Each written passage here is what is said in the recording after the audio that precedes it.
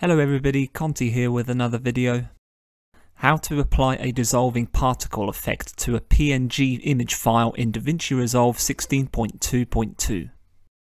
Inside your Edit window, hold Ctrl and press I to insert your chosen PNG file to your project. Use Command instead of Control if you are a Mac user. Go to your Media Pool Master Bin.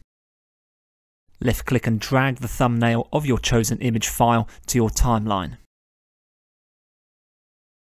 The PNG file I have chosen for this particular project comprises of the channel logo made up of the blue, white and red colour shades, with the rest of the image file transparent, including the sections between the lines inside the C shape.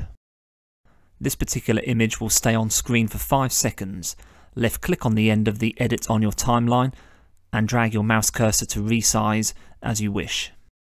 Once you are satisfied with the length of your particular image edit, right click on this edit and select New Fusion Clip. Selecting the clip attributes icon in the bottom right corner of my image thumbnail, we can see that this particular image file comprises of 24 stills per second with its frame rate. Right click on your New Fusion Clip and go to Open in Fusion Page. Ensure that the frame reference number is set to 0. And I will set this to single viewer so that we can see the appearance of our chosen image at the start of our timeline. Inside your Nodes panel, hold Shift and press Space to open up the Select Tool window. In the search box at the bottom, go to find P Emitter. Select this tool and go to click on Add.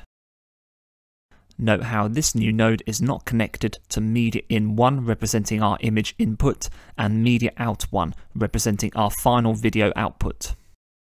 In order to be able to connect this particular node to Media In 1, ensure that this is selected first of all. Go to Inspector, go to Style and ensure Style is set to Point and Apply Mode to Add. Go to Region, change region from Sphere to Bitmap. You should now see a yellow triangle to the left of the P Emitter node. Under Controls, the quantity of particles coming from your image file is determined by the number variable.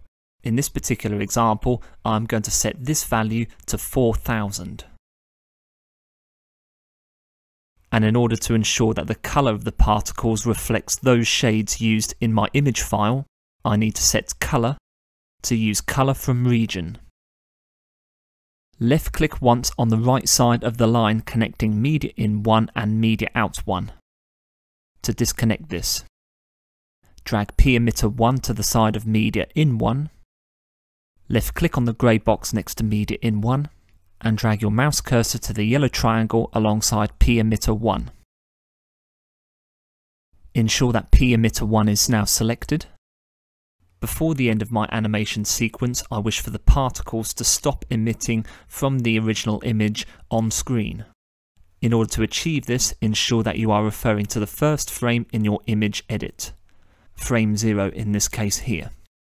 Left click on the keyframe diamond icon next to number.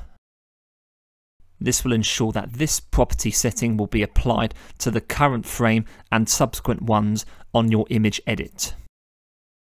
I wish for the amount of particles emitted from my image file to decrease after the 3rd second mark. As previously mentioned, this particular image file plays at 24 frames per second. Therefore, I will access frame 72. Returning to Inspector, left click on the keyframe diamond icon once again to mark the final frame in your animation sequence where the number of particles emitted is 4000. I will now jump ahead to the 4th second mark at frame 96. Inside Inspector again, decrease number to 0 to prevent any new particles emitting from your image. The keyframe diamond icon should automatically be highlighted in red. Press Shift and Space to open up the Select Tool window again. And go to add the P Directional Force tool. Ensure that P Directional Force 1 is selected. Go to Inspector, and underneath Controls, set the strength to 0.15. Avoid using too high a value in this particular property so that the particles stay close together when they are floating on screen. Since I want the particles to be floating towards the top right corner in my particular project, I'm going to set the direction to 17. To create a three-dimensional look where it appears that the particles are flowing towards and away from the viewer, I'm going to change direction Z to -58. With your directional force node selected, press Shift and Space, and go to add P turbulence. Go to Inspector. Random C generates a random starting position for the particles that will make up your animation. To increase the amount of random place allocations on the screen for my particles, I'm going to set this particular variable to 355. I will also increase the speed at which the particles flow horizontally, vertically and three-dimensionally by increasing each of the three strength variables to 0.33. Keep density as 10. Ensure that the P turbulence node is still selected. Hold Shift and press Space. In order to ensure that these particles are rendered so that they appear on your final video, we need a render tool which can be found with P render typed in the search box. Select this and go to Add. Inside Inspector, I will change Blur 2D to 1 to make the particles appear less pixelated, and Glow 2D to 0.3 to make the small particles stand out more on my dark background.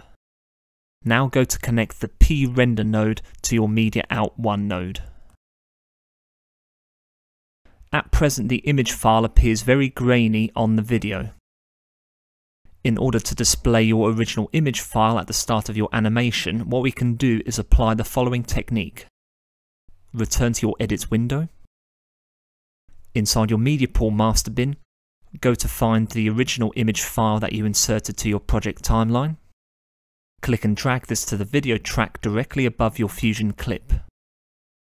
Ensure that the video track position and width of this particular edit of your original image file is the same as that of your Fusion clip. Select the edit of your newly inserted image, with the red playhead located at the start of your project timeline at 0 seconds. Go to Inspector. Left-click once on the keyframe diamond icon next to opacity. Since my particle emission decreases from the 3rd second onwards in my particular project, what I can do with my image file on the second video track in my project is make this particular image completely transparent by the 3rd second mark. To move the red playhead to this particular point, I can hold in K and press L on my keyboard. Holding in K and pressing J moves your red playhead back to an earlier stage on your timeline. With your original image edit still selected, go back to Inspector and decrease the opacity from 100 to 0. The keyframe diamond icon here should automatically be selected in red. Thank you very much for watching. I hope that video was useful to you. If you enjoyed the content and wish to be notified about future uploads on this channel, please like, share and subscribe. Join me soon for another video. Take care.